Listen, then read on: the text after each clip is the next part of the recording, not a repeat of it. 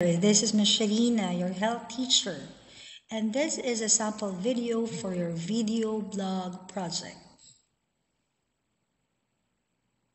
Things that you can do inside the house to promote cleanliness and food sanitation, proper disposal of waste, and reusing or reducing waste that will allow you to have a healthy home.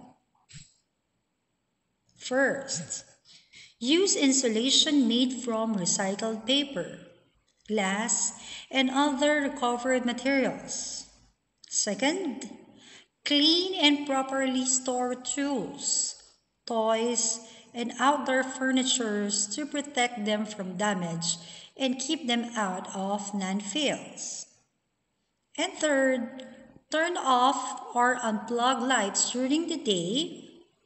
Doing so will save energy and help your lights last longer. I hope you learned something from this video. Thank you.